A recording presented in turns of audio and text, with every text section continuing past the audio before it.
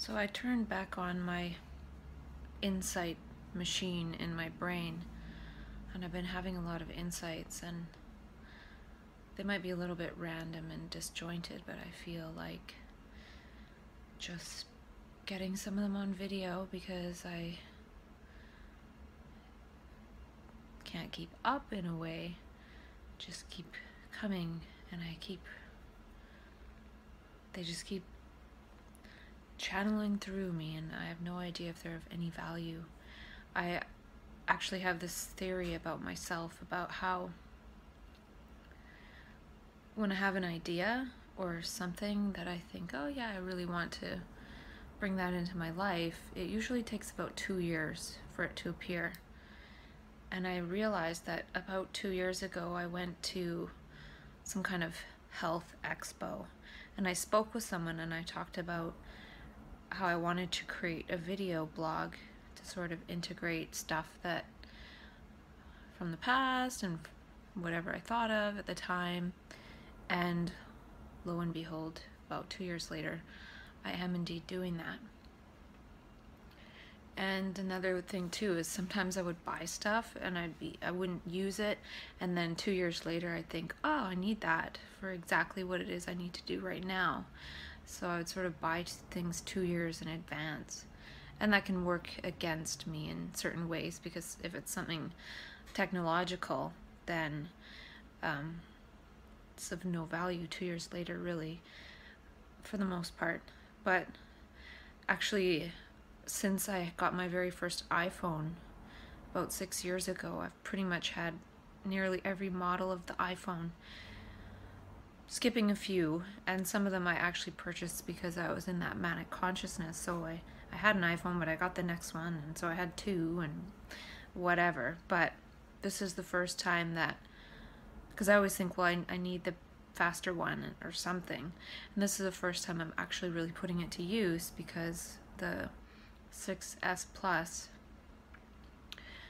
I can make the videos on, and I can also edit the videos and post the videos, so I can do it all on this device. Whereas if I still had my last one, which was the 5C or something, then that would have been impossible. So I feel like now the technology is really an extension of what it is I'm trying to create. So I went into debt to get this thing, but it's been worth it at the same time, because I've been able to utilize its creative potential. And that was nothing that I even wrote down today, but so I'll just start in on this. I was thinking about stigma, and I was thinking about how there's a lot of talk about people are afraid of the stigma, so they don't get help. And when I really think about stigma, I think a person is sort of detaching from their ego, or being confused or depressed. Basically, a person's no longer being consistent. And that's not the whole of it, obviously, but I was just thinking about how human beings have a tendency to try to be consistent above all else. And the consistency, in a way, is the ego. So over time, we're trying to be consistent, and always tensing up to try to adjust ourselves to how we've typically been in the past and how we want to be seen. And even some of how we were in the past, maybe we start to mask that with how we want to be seen. So we create this image of ourselves inside that we're trying to live up to. And one of the troubles with that is that we're not that image. That's not who we are. And oftentimes that image is in contradiction to who we are. And then so if a person is going into a state where they're no longer feeling like they can be consistent, because they're, say, for example, depressed or anxious, it's almost maybe depressions that one is sad because one has become so consistently far away from who one is. And that can be felt as depression, because there's this image we've built of ourselves, and we think that's who we are. And then we're depressed because we're not who we are. And that image of ourselves that we think we are really sucks. It's accumulated not responding as ourselves over time. So it's an adjustment. And so when that accumulates over time to the point where, say, somebody, like in my case, goes into psychosis, now that's a person being not consistent, and there's nothing one can do about it. So in a way, that a person is usually captured in a way and gets help because they're acting so inconsistent and so not like themselves. And to me, it's sort of a process of decoupling from the ego, so we're not like ourselves and we're not acting based on that ego image that fake ego image that we've collected about ourselves over time, that we're trying to act consistently with, is kind of like a pressure cooker. And in psychosis, I feel that kind of blows apart, and then I'm no longer acting consistently with my consistent ego pattern image because it's blown apart. But that wasn't me in the first place. So I actually feel part of the purpose of that is to blow it apart, to reorganize the self around something a bit different. Hopefully quite a bit different, but usually people are sort of funneled into being consistently a version of themselves that others were used to. That's sort of the goal, is getting back to that. And that's nice, it's one thing for sure, but I think the stigma on the other side is people, a lot of times, they're no longer being consistent with who they thought they were. And it's the who they thought they were that's the problem, and it's the who they thought they were that's not them.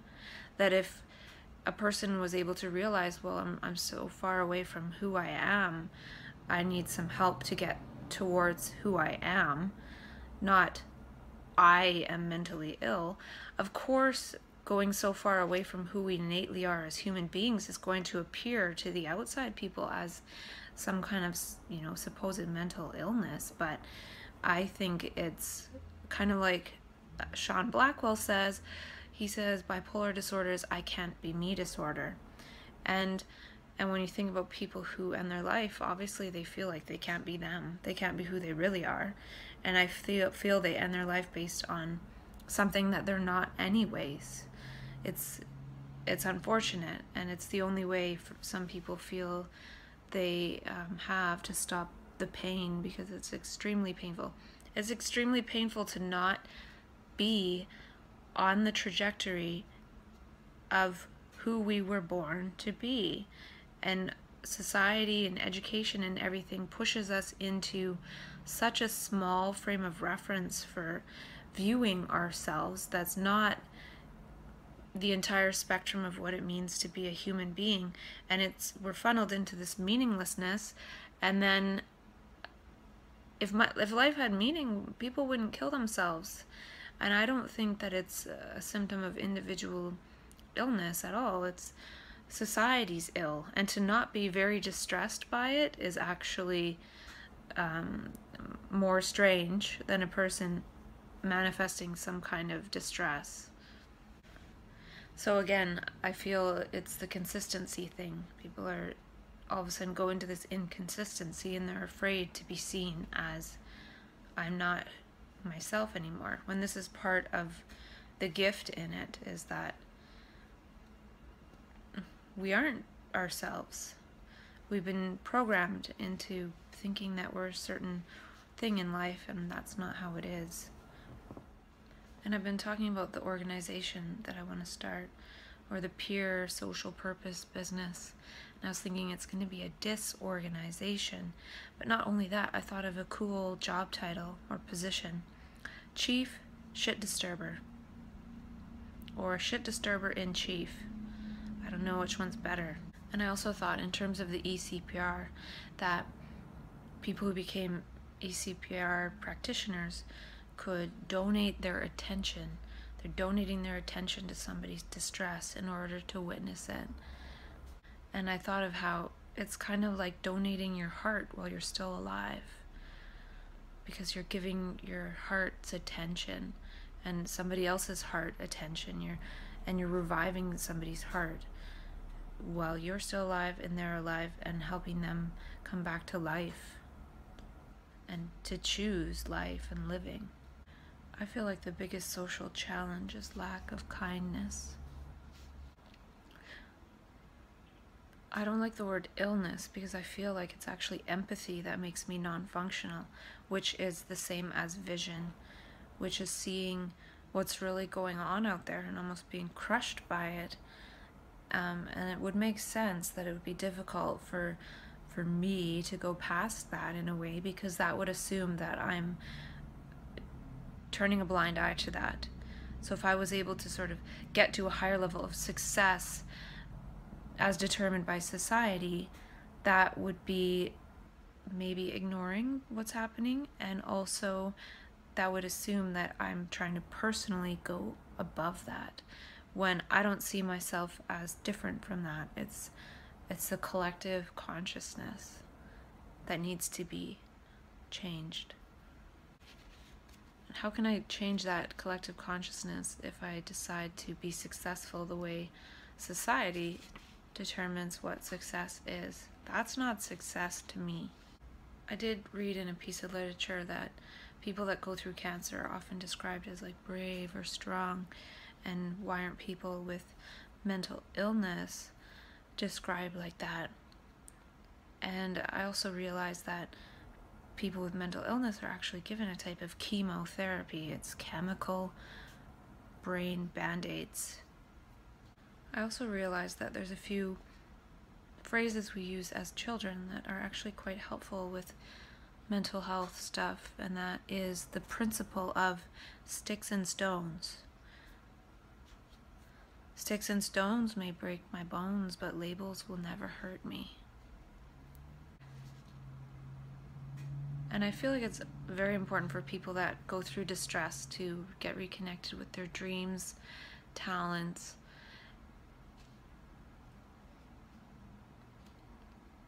and their heart.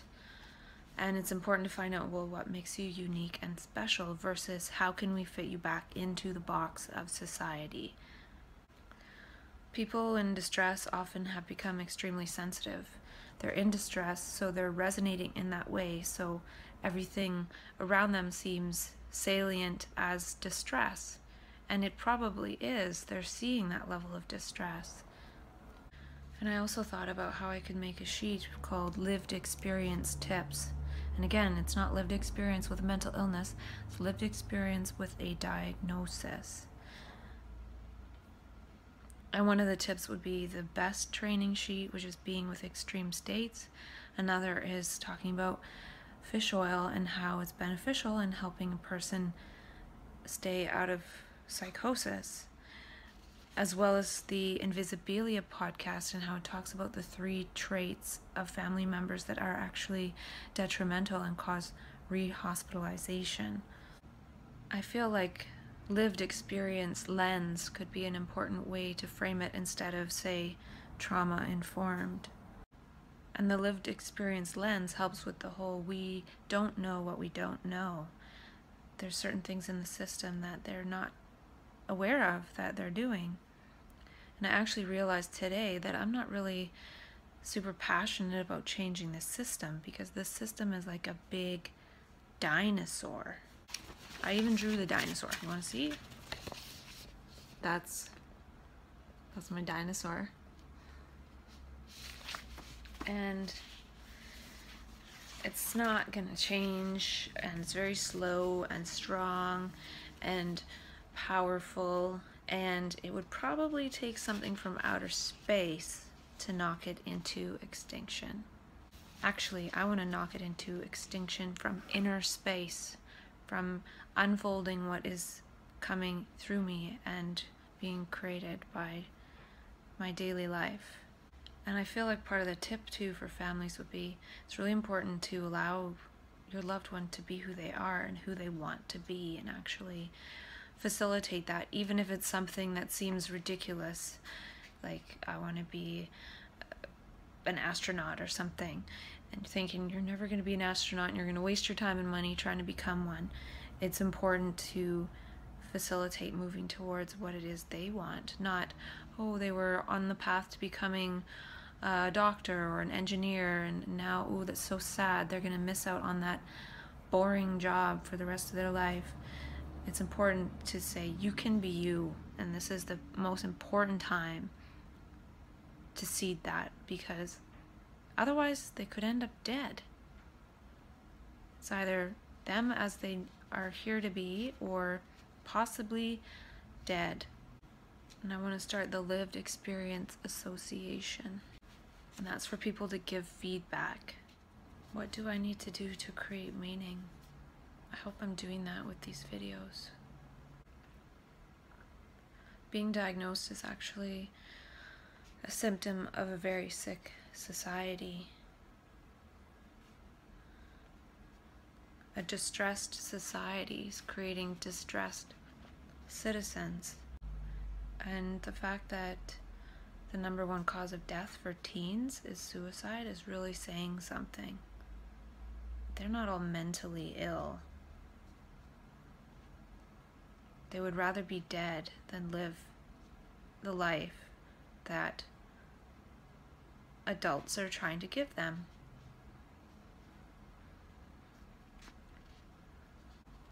I also realize that science is the police of the mystical. So when people get in touch with that inner mystical dimension of themselves, they're pathologized by the science paradigm, by the medical paradigm, when it has nothing to do with that. And it just reminded me of how that's been going on for years, and even if there was no science before, it was religion doing that. So people that are outside of the line of acceptable behavior and normality are seen as aliens, kind of. And this again this is the people that aren't consistent. So can we be consistently inconsistent or intentionally inconsistent? And I don't think we have to be inconsistent in ways that are unhelpful. I think we can be inconsistent in that we can be more kind, for example, or more playful or more silly. Kids are inconsistent, and we train them into consistency.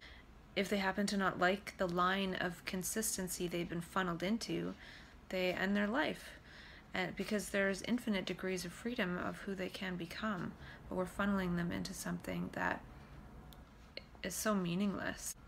And I think that's even more apparent to them now with, say, access to the internet. There are so many more degrees of freedom in reality, and to be funneled into such a narrow band is even more obviously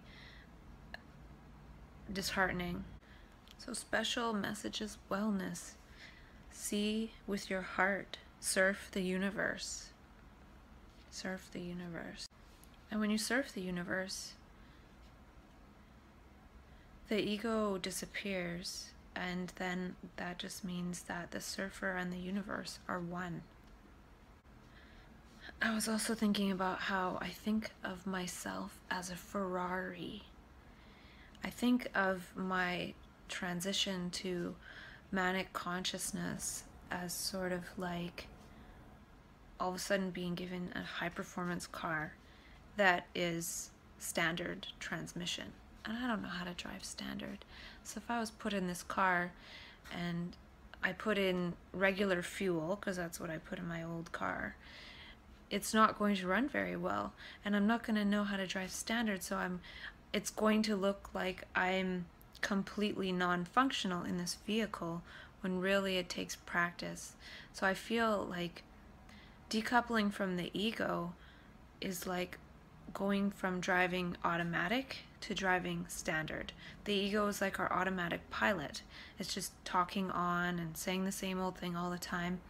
Then if we're in standard, we all of a sudden realize we have to pay attention, and we have to start learning, and we have to start practicing, and we have to work at it and learn how to use this thing. So we've turned our body into this automatic pilot machine, when really it can do a lot more than get up in the morning, brush our teeth, shower us, drive us to work.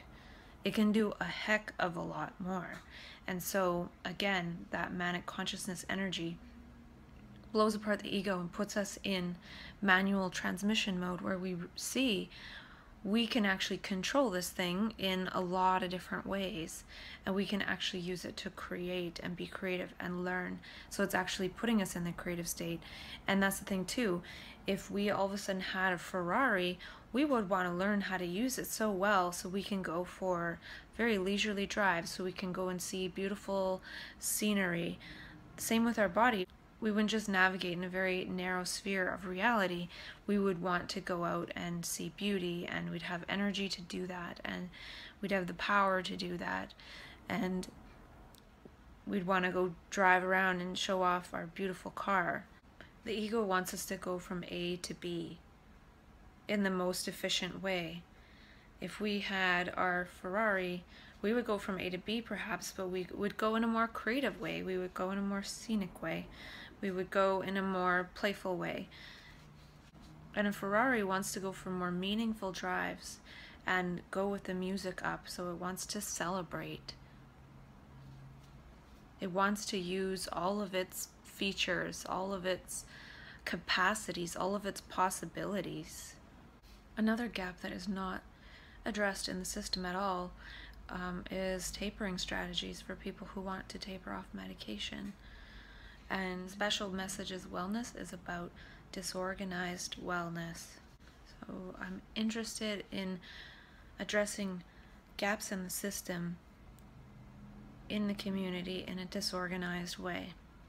Even with things like random acts of kindness, clowning, improv, these all increase the degrees of freedom. And I also thought of life coaching as peer support. I'm not really that interested in supporting someone through their illness as much as supporting and coaching someone to really step into their best self and to thrive. Because by doing that, the rest of it could naturally fall away. I also thought I work for funny, not money. I also thought about how asking people in the system if they have kids, and if they do, would they feel completely safe with their kids going through the system as it is today? And I also realized these videos are kind of like thinking out loud. And I was also wondering if saying harvest your special messages would be a little bit more broad than harvest your mania, because not everybody goes into mania, but people still maybe get special messages or have extraordinary experiences. And it could also be a dialogue about special messages, just like people might have a dialogue about dreams. And I also feel that special messages can be debilitating and habilitating. They debilitate aspects, maybe things in society we're supposed to not really participate with as much anymore, and they habilitate parts of us that we are, say our capacity for empathy and understanding and laughter and play and silliness and all those things. Like with empathy, it doesn't really get you anywhere. It kind of crushes you. It's not really functional, it's not really valuable in that way, or it's not really successful. Yet it is successful to be able to really feel somebody else. If we could all do this a little more, we would create a different world. I also think of these altered states as inner space travel. So much talk about going to outer space when we don't even know how to properly go to inner space. And when we're in inner space, we sort of look like sleepwalkers, or we look like we're non-functional. Like a person could be asleep and they're awake and they're sleepwalking.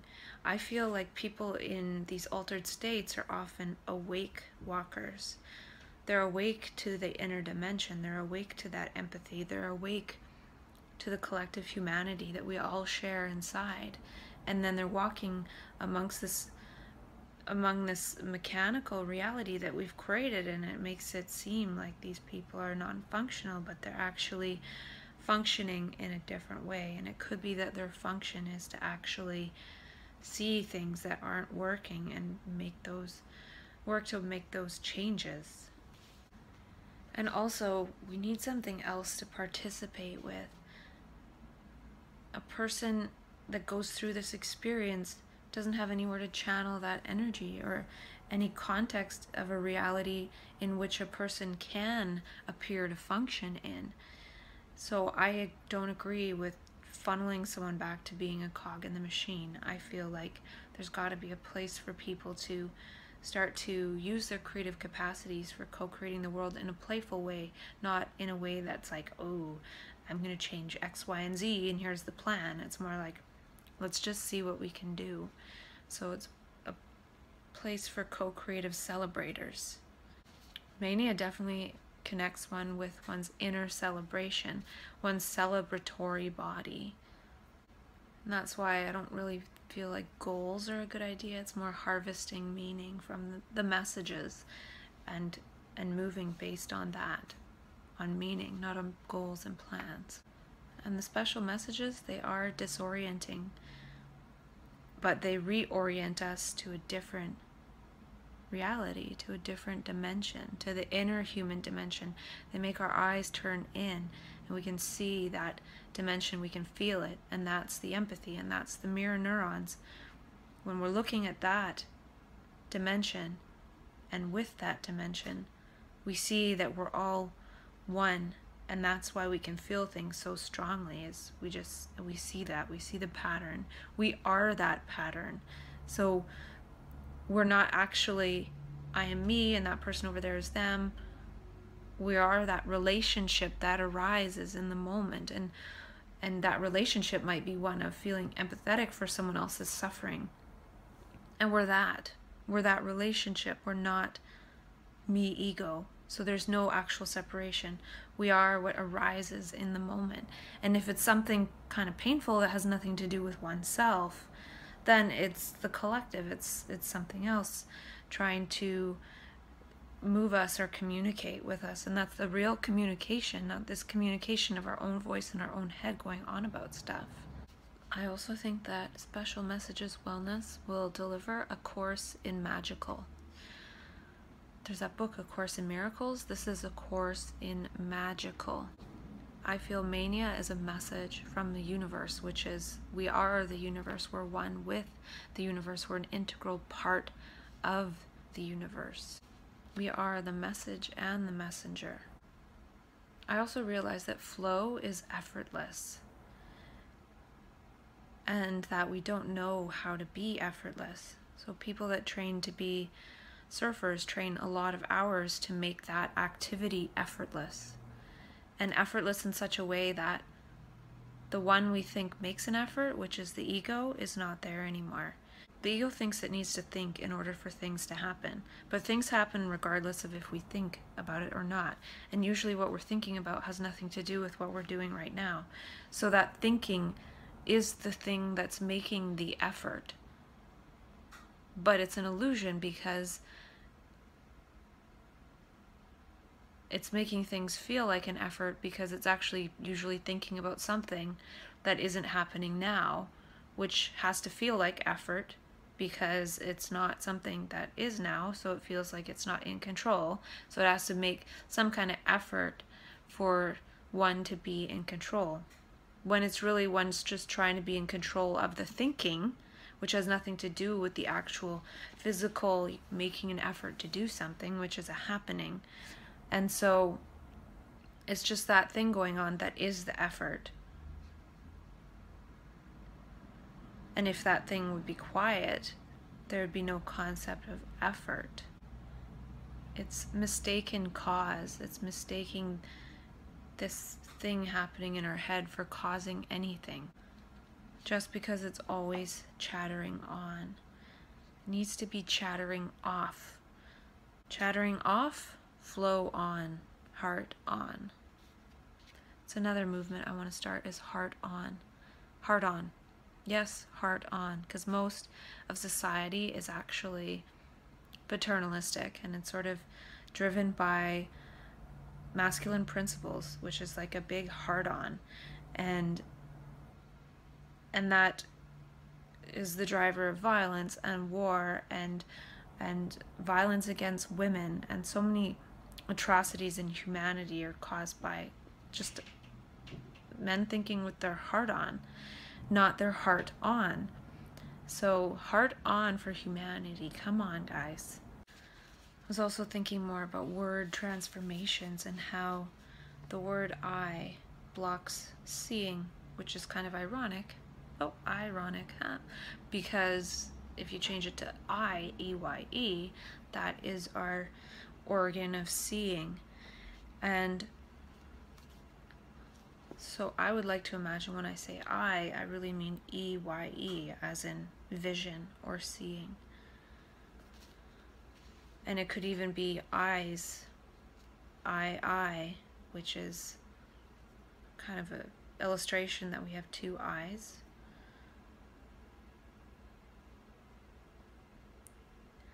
And it could also be I and I, which is sort of like implying relationship. I feel if you aren't distressed by what you see in society, then something's wrong with you. And the state is non-personal, so a lot of the distress that happens in the state of decoupling from the ego is personal, and some of it's non-personal. Most of it's non-personal, and it takes a bit to practice navigating through that. And but it's important to get the message, get involved, and participate. And also, Special Messages Wellness is a for-profit business. P-R-O-P-H-E-T, profit. Because special messages are prophetic in that they prophesize and point you towards your greatness. The ego is pointing you towards mechanicalness, and these messages, which could just be intuitions or gut feelings, they could be anything from the smallest intuition or a weird deja vu to seeing an alien right in front of you that you can actually physically touch. So there's all different levels, and it's all sort of symbolic, and it's what we choose to make of it. I feel like this is manic prophecy. There is a beautiful world, and it's right here, and it's right now, and it's within us. And I wonder, sort of like the movie The Happening, when those plants started putting that stuff in the air and people were dropping dead. Will there be some kind of energy to cause the epigenetic changes to make us orient ourselves in a way that we can see that world and act based on that world, which is a world of love? And I feel like that's kind of what happens in mania, is that it reorients us to that. And I wrote human I see, so I see your human dimensions, because manic is man I see, and hue is for color. So it's like a spectrum. It's those degrees of freedom. It's those infinite possibilities. And when our eyes turn inward, we can see those human dimensions. And I wonder what the epigenetic changes are towards seeing with our peripheral vision and not focusing through the ego mind. It's ignoring the prefrontal cortex and not focusing our laser light of attention on the interference patterns that are happening in that part of our brain. And peripheral vision is definitely more relaxed. It would have to relax our eyes and our vision. And I've seen people as their most beautiful self. I've seen people change before my eyes. And I read an article on True Hope's blog, and they talk about nutrient theory of mental illness. And they talked about how Linus Pauling in the 60s speculated that that some people have a genetic basis for needing more vitamins and minerals than others do, and that's why some people develop mental illness. So they're not meeting these extra requirements of nutrients. And I feel that a person could say, for example, take all those extra nutrients and not develop a so-called mental illness, which would keep them in the band of society. Or they could develop this mental illness and have their vision changed in such a way that they see the needs for changes in society. what I'm trying to get at is that I feel supposed mental illness in some cases is just epigenetic changes towards seeing and experiencing reality in a different way. And this is in order for reality to be created in a different way, because we're the ones that create our human reality in terms of the structures of society and the way we interact and the rules of the game. So trying to change the rules of the game just by taking vitamins to have nutrition to keep that at bay, I think is also missing the point. It's important for people to stay alive for sure, but that vision part is necessary. So right now I do take vitamins and I do take medication. And if I went off of them, I'd be seeing a different world and acting and reacting in a different way that would not be safe for me to be like in this society. What I'm saying is a little bit of that I feel is necessary for me to actually see what it is that I want to move towards and co-create, not just staying a functional cog in the society. So right now I take medications, I take vitamins, and I'm able to manage and work in the system and things. If I wasn't taking them, I'd be like, I can't work in this system, this is crap. So it keeps me somewhat numb, and I feel like the whole article is a little backwards because it's saying people are genetically needing more nutrients. I think there's genetic changes happening to change a person towards a different way of being. So it could be almost the epigenetics related to the epimimetics, because a person's going to see different things and create different meaning based on what they're seeing in that other way of being. So by having different genetics, say,